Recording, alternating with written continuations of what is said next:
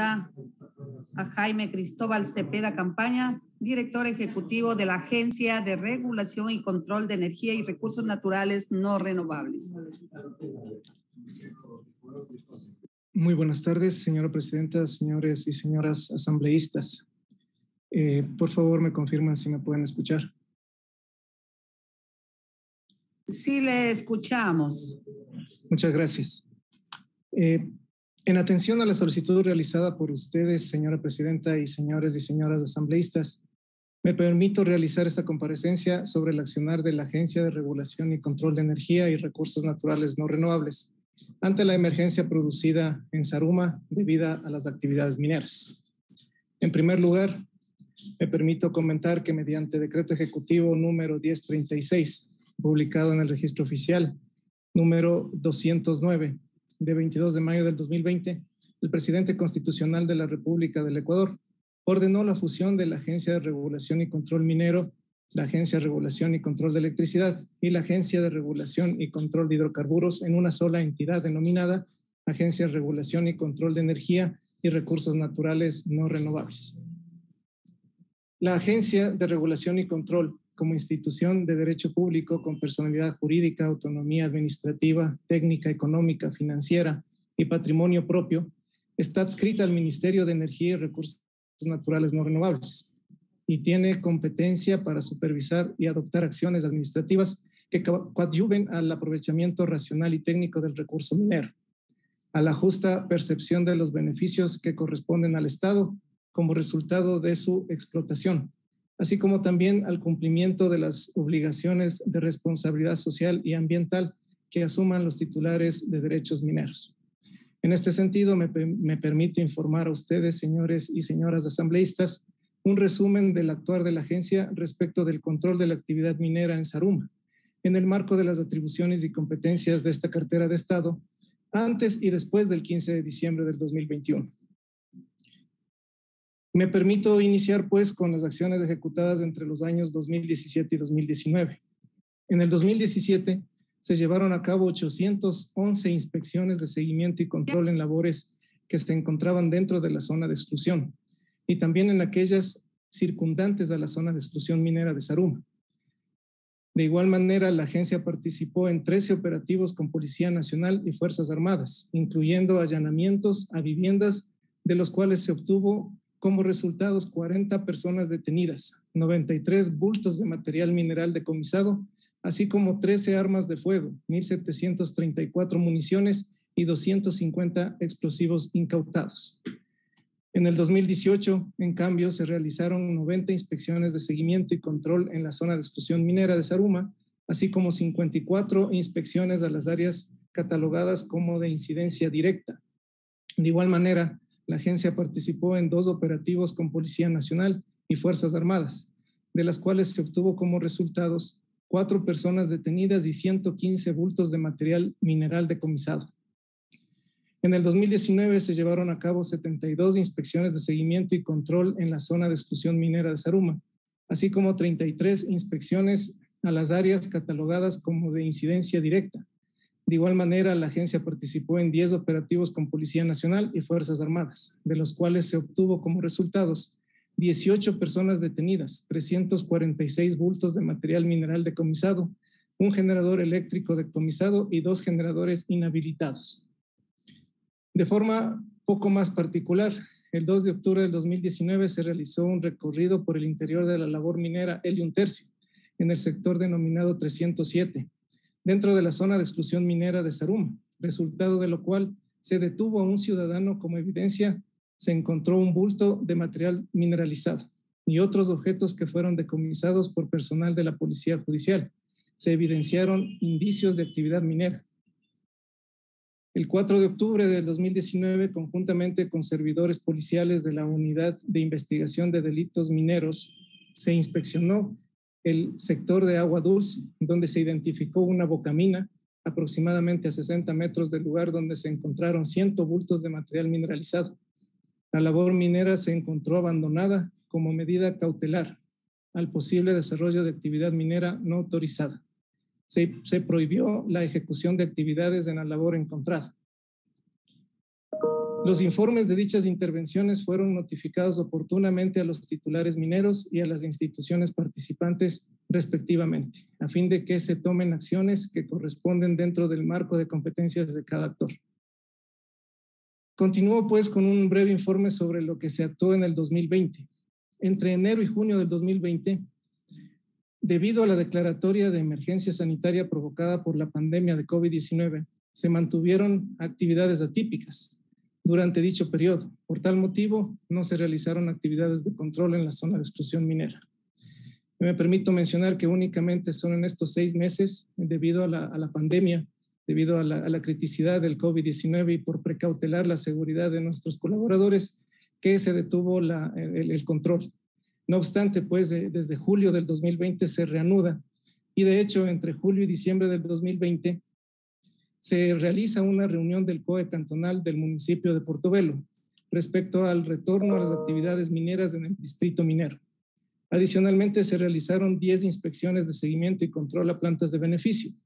3 socializaciones de protocolos de bioseguridad frente a la pandemia del COVID-19 a los titulares de derechos mineros, 6 operativos por presunto delito de minería ilegal, 18 inspecciones de seguimiento y control a derechos mineros circundantes a la zona de exclusión minera de Zaruma, una inspección interinstitucional ante denuncias de detonaciones en el cantón Portovelo con la intervención del Servicio Nacional de Gestión de Riesgos y Emergencias y del municipio de Portovelo. De enero a diciembre del 2020, la agencia brindó atención a los requerimientos de Fiscalía General del Estado y se emitieron un total de 28 informes periciales de reconocimiento, análisis macroscópico, descripción geológica y de obtención de muestras respecto a material incautado en diferentes investigaciones y procesos judiciales. En lo que corresponde a las acciones realizadas durante el año 2021, primero me voy a enmarcar a aquellas que fueron hechas antes del evento del 15 de diciembre de 2021. El 31 de marzo del 2021, en el marco del compromiso asumido en la reunión mantenida en el Salón Municipal Luis Abay Guerrero, en la ciudad de Zaruma, la agencia realizó la inspección de seguimiento y control en el interior de la zona de exclusión minera de Zaruma, donde se verificó la construcción de 9 colapsos de diferentes dimensiones ubicados en lugares estratégicos que tienen conexiones con salida a superficie e interconexiones interiores con el fin de no permitir el tránsito de mineros ilegales por la zona de exclusión minera de Zaruma. Trabajo realizado por la Comisión de Minería del GAD Municipal de Zaruma. El 7 de abril del 2021 se verifica que personas no identificadas presuntamente en horas de la noche vulneraron la seguridad del candado de la puerta de la labor minera denominada 447. Mediante oficios Arsener 2021-1370 de 2 de septiembre del 2021, dirigido al Instituto de Investigación Geológico y Energético, a la Nacional 7 de Gestión de Riesgos, al Servicio Nacional de Gestión de Riesgos y Emergencia, al Servicio Nacional de Gestión de Riesgos y Emergencias de la Gobernación de la Provincia del Oro, al Ministerio de Gobierno, entre otros, se remite el informe de labores mineras que se emplazan en el distrito minero Zaruma Portovelo, donde se obtuvieron los siguientes resultados. Se actualizó la información de 272 labores mineras, 103 labores mineras se identificaron como labores formales que mantienen un derecho minero o contrato de operación para el desarrollo de actividades mineras. Se identificaron 169 labores mineras descritas como informales, que no justificaron la documentación habilitante para su operación. Además de las labores informales, en 92 labores no se evidencian actividades recientes o se consideran abandonadas. Existen 9 labores que se consideran de incidencia directa en la zona de exclusión minera de Zaruma, conforme a la delimitación emitida mediante acuerdo del Ministerio de Energía y Recursos Naturales No Renovables 2021-006, del 26 de mayo del 2021, y se mantienen paralizadas. Estas son la Florida Vira, el Zapote, la Calderona, la Alborada, Amistad, 3 Higuerones, las Guadúas, Altamina y Sol María. En el mes de octubre se realizaron 2 operativos en la zona de exclusión minera de Zaruma, realizando el recorrido por el sector Bomba de Pachapamba, Tres Reyes, Mina Ofelia y Mina Las Guadúas. En la labor minera, Las Guadúas se identificaron 3 armas, una pistola, una escopeta, 254 municiones, 129 tacos de dinamita y 298 cápsulas ordinarias, todo lo cual fue puesto en custodia de la Policía Judicial. El 9 de noviembre del 2021, en cooperación con personal de la Policía Nacional, Fuerzas Armadas, Jefatura Política y Comisaría de Zaruma, se ejecuta la inspección de seguimiento y control por el sector Bomba de Pachapamba y el sector Chorrillo en la zona de exclusión minera de Zaruma. Durante el recorrido se localizaron 3 bocaminas sin identificación circundantes a la zona de exclusión de Zaruma. En el sector Bomba de Pachapamba se localiza una bocamina denominada El Carmelo, que se encuentra dentro de la zona de exclusión minera, donde se observó salir a una persona del interior de mina y se encontraron 26 bultos de material mineralizado que se encontraban en la bocamina.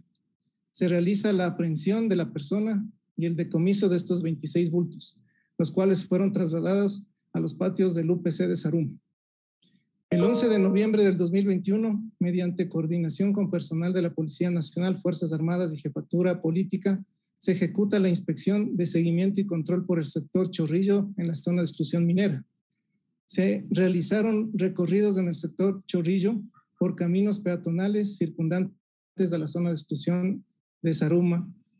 que son utilizados por personal que realiza actividades irregulares. Durante el recorrido no se encontró personal por los caminos peatonales ni en las bocaminas identificadas. Se dio atención también a los requerimientos de Fiscalía General del Estado y se emitieron un total de 8 informes periciales de reconocimiento, análisis macroscópico y descripción geológica de informes preliminares y de obtención de muestras respecto a material incautado en las diferentes investigaciones y procesos judiciales. A manera de resumen, durante el año 2021, con corte de actividades en diciembre, antes del 15 de diciembre, se ejecutaron 11 operativos de intervención a la minería ilegal en el distrito minero Zaruma Portovelo. Como resultado de estos 11 operativos, se registra la detención de 23 personas involucradas en dicha actividad, que fueron puestas a órdenes de las autoridades competentes. Adicionalmente, 182 bultos fueron decomisados por la policía, resultando en 11 operativos ejecutados hasta ese mes. Como evidencia de uno de estos operativos, en la labor minera El Carmelo, se realiza la destrucción de un generador eléctrico, de 20 cartuchos de dinamita, de 20 cápsulas detonantes y de unos 20 metros de mecha lenta. Adicionalmente, desde el mes de mayo del 2021 se han fortalecido las inspecciones de seguimiento y control a las plantas de beneficio, los operativos a labores mineras y derechos mineros circundantes a la zona de exclusión de Zaruma, así como los operativos de control vehicular a transporte de material mineralizado. Dentro de esta línea de acciones se ejecutaron con mayor énfasis operativos de control interinstitucional, especialmente en la zona de exclusión minera, inspecciones previo a la renovación u otorgamiento de autorización de operación de plantas de beneficio, así como también inspecciones técnicas de verificación de colapsos provocados de rocas ejecutadas en las galerías bajo la zona de exclusión minera para impedir la actividad minera ilegal. También el 24 de noviembre se llevó a cabo una inspección interministerial al área urbana de Zaruma, donde participaron el ministro de Defensa, el director de Servicio Integrado de Seguridad de ECO 911, el viceministro de Minería, el director de Servicio de Gestión de Riesgos y Emergencias y el exgobernador de El Oro. Señora Presidenta, en este momento pues solicito su autorización para mostrarles una pequeña presentación en virtud que lo siguiente es los últimos eventos que hemos podido realizar desde el 15 de diciembre del 2021. Señor secretario, proceda. Presidenta, procedemos a la habilitación correspondiente.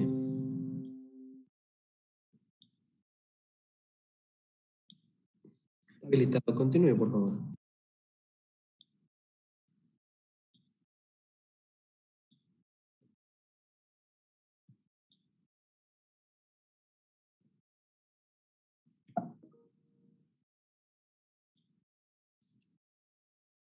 Actualmente la zona de exclusión minera comprende 177.7 hectáreas, en la cual toda actividad de minería está prohibida. En esta lámina, pues ustedes pueden apreciar tanto lo que es la zona de exclusión minera como el área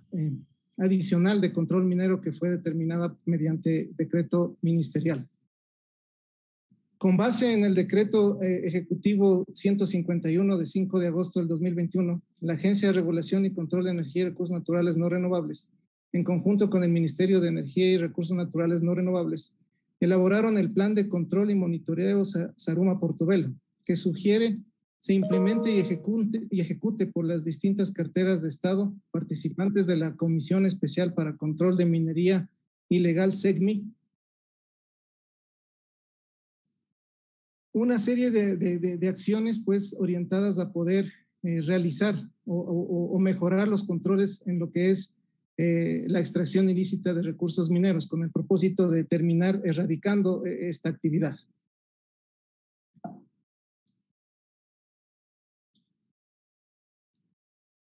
Finalmente, pues, ¿cuáles son las acciones más importantes que hemos realizado desde el 15 de diciembre del 2021? La Agencia de Regulación y Control de Energía ha venido ejecutando actividades direccionadas a controlar las actividades en la zona. Dentro de estas, una de las más relevantes corresponde a las acciones interinstitucionales que la agencia ha llevado a cabo con instituciones como el Ministerio de Energía, el Ministerio del Ambiente, Agua y Transición Ecológica, el Servicio Nacional de Gestión de Riesgos y Emergencias, el Ministerio de Inclusión Económica y Social, Centro de Operaciones de Emergencia, el GAD Municipal de Zaruma, el Cuerpo de Bomberos, entre otros. Específicamente para afrontar los acontecimientos ocurridos del 15 de diciembre del 2021, a fin de sobrellevar las contingencias originadas por el socavón suscitado en la calle Colón, se ha realizado la reubicación de las familias cuyas casas se vieron afectadas. En este caso, pues la agencia trabajó en el sostenimiento de las paredes laterales del socavón y la identificación de las labores mineras que podrían tener incidencia directa en la zona. Adicionalmente, la agencia, a través de su personal en campo, así como el personal que se ha trasladado desde distintas unidades desconcentradas, ha llevado a cabo inspecciones de control y seguimiento a las concesiones mineras, colindantes con la zona de exclusión minera. El personal de la agencia ha participado en el acompañamiento a instituciones como la Fiscalía y Policía Nacional en los allanamientos a bocaminas encontradas en los interiores de casas, en el casco urbano de la ciudad de Zaruma. La agencia, en ejecución de sus competencias de control, ha realizado inspecciones a las plantas de beneficio en las que se procesa el material. Esto con el objetivo de identificar material que carece de trazabilidad o que no pueda justificar su origen. El personal de la agencia llevó a cabo actividades para la habilitación de la mina San Antonio, ya que este punto constituye el principal acceso a la parte baja del socavón en el cantón Zaruma, con lo cual se pudo inspeccionar la parte baja del socavón y se logró la colocación de un tapón para posteriormente realizar un relleno hidráulico. El equipo técnico de la agencia ha realizado varias inspecciones en la zona a fin de identificar y ubicar labores mineras ilegales e irregulares. Adicionalmente, el equipo de la agencia ha participado activamente en las diversas mesas técnicas y reuniones convocadas por el COE y demás instituciones que se encuentran llevando a cabo acciones en la zona. Como resultado de las inspecciones llevadas a cabo en la zona, la agencia ha ordenado en el ámbito de sus competencias la prohibición de actividades a las labores internadas en la zona de exclusión minera, identificación y exclusión de labores mineras abandonadas para impedir el acceso a aquellas que puedan conectarse con la zona de exclusión minera, prohibición de actividades a las plantas de beneficio que presentan incumplimientos a la normativa legal vigente y requerimientos de información técnica a acciones por parte de los titulares de las concesiones mineras colindantes a la zona de exclusión minera de Zaruma. Como parte de las acciones encaminadas a enfrentar las contingentes originados en razón del deslizamiento de suelo, la agencia se encuentra ejecutando, además de las acciones técnicas previamente citadas, acciones administrativas para el fortalecimiento de las unidades desconcentradas que realizan actividades en la zona, tales como la contratación de personal especializado. La agencia se encuentra trabajando en instrumentos técnicos y normativos que permitan esquematizar procesos ágiles, efectivizar recursos y que coadyuven al control técnico que esta cartera de Estado viene ejecutando. Asimismo, la agencia ha colaborado como parte activa dentro de las acciones que otras carteras de Estado han ejecutado. Gestiones como la entrega del informe de situación respecto a actividades mineras ilegales identificadas en el cantón Zaruma. Considerando que los hechos del 15 de diciembre requieren de una atención multiestratégica, la agencia ha identificado la necesidad de realizar acciones coordinadas desde los diferentes frentes a cargo de esta cartera de Estado. Es por ello que se han realizado las gestiones pertinentes para solicitar incremento de techo presupuestario a fin de ejecutar acciones que permitan enfrentar el estado de excepción del cantón Zaruma y que permitan contar con el presupuesto adicional suficiente para llevar a cabo actividades técnicas, lo cual incluye la contratación de personal adicional para las coordinaciones técnicas de regulación y control minero y también para la coordinación jurídica de la agencia. Es preciso informar que la agencia actualmente y desde el 15 de diciembre del 2021, a fin de realizar actividades más rigurosas y hasta que se concrete la contratación del nuevo personal, ha trasladado personal al cantón Zaruma desde distintas unidades desconcentradas de la agencia. A la presente fecha, el siguiente personal se encuentra en la zona donde ocurrió el socavón. 3 técnicos, 2 abogados y 2 choferes en comisión de servicios, 3 técnicos y 2 choferes de Portovelo, un técnico de planta central, 2 técnicos, un abogado y un chofer de la coordinación zonal. Es decir, un total de 17 funcionarios, incluidos aquellos que se han trasladado desde otras provincias y jurisdicciones para atender el contingente. Me permito mencionar que de forma permanente, pues en Zaruma tenemos a 3 técnicos. Esto se debe en parte pues a nuestra necesidad de poder mejorar las competencias técnicas de la institución mediante un proceso de fortalecimiento. El traslado mencionado de personal genera un costo aproximado diario de $1,700 por concepto de comisiones, combustibles y costos indirectos a movilizar técnicos de otras partes del país. Sí, además, esto conlleva también al debilitamiento de las otras zonas y direcciones porque se pierde pues el personal necesario para realizar el control. En torno a esto, es indispensable que contemos con el personal técnico suficiente y necesario y pues eso lo estamos gestionando intensamente para poderlo contar en las próximas semanas. A esto es importante sumar el riesgo que corren los funcionarios debido a los traslados ordenados, así como las actividades altamente complejas que deben ejecutar para garantizar su seguridad y salud, considerando además la reactivación del riesgo de contagios por el COVID-19. La agencia en ejercicio de sus competencias se encuentra no solo a cargo de la erradicación de la minería ilegal, sino que también le corresponde llevar a cabo actividades de control de los derechos mineros que se encuentran colindantes con la zona. Así, los resultados hasta ahora por las acciones realizadas por parte de la agencia en coordinación con otras instituciones para combatir a la minería ilegal en la zona son 10 allanamientos en áreas de influencia directa en la zona del socavón junto con la policía, resultado en 7 prohibiciones. En la tabla de esta lámina, ustedes pueden observar un resumen de todo el accionar que ha podido hacer la agencia desde el 15 de diciembre del 2021. Se han realizado 20 inspecciones a labores mineras, resultando en 11 prohibiciones, 25 inspecciones a plantas de beneficio, resultando en 7 prohibiciones. Estas inspecciones se han realizado con acompañamiento y resguardo de las Fuerzas Armadas. Se han realizado además inspecciones subterráneas en labores donde se presume se llevan a cabo acciones irregulares y no autorizadas, resultando en el decomiso de 253 bultos, cuyo contenido se ha identificado como mineralizado, y de alrededor de 1,000 bultos adicionales de material identificado por incautar. De estos 1,000 bultos, me permito resaltar el exitoso operativo realizado el día de ayer, 26 de enero del 2022, en el sector El Sansón, donde se realizó un ascenso de aproximadamente 70 metros de chimenea hasta el sitio denominado Cielo Azul, donde en su trayecto se encuentra en diferentes sectores un aproximado de 700 sacos con material mineralizado. De estos sacos, pues se obtuvo una muestra y se realizó ya una prueba de laboratorio el día de ayer. El resultado de esta prueba de laboratorio realizado pues a las muestras tomadas confirma que se trata de material altamente mineralizado. Todo este trabajo pues se lo ha podido realizar gracias a la intensa actividad que ha sido llevada a cabo por el personal de la agencia junto con otras instituciones. Para el control de actividades mineras en la zona se evalúan los parámetros técnicos mineros como sistema de explotación, seguridad minera, rumbo y buzamiento de la continuidad de la explotación, volúmenes de material extraído e instalaciones para su clasificación y debido transporte.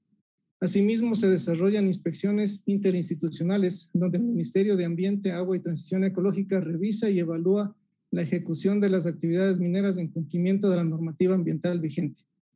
Finalmente, en cumplimiento del acuerdo ministerial del Ministerio de Energía y Recursos Naturales no renovables 001 del 2022, que fue emitido el 6 de enero del 2022, la agencia ha solicitado a los concesionarios mineros la entrega de información técnica actualizada bajo declaración juramentada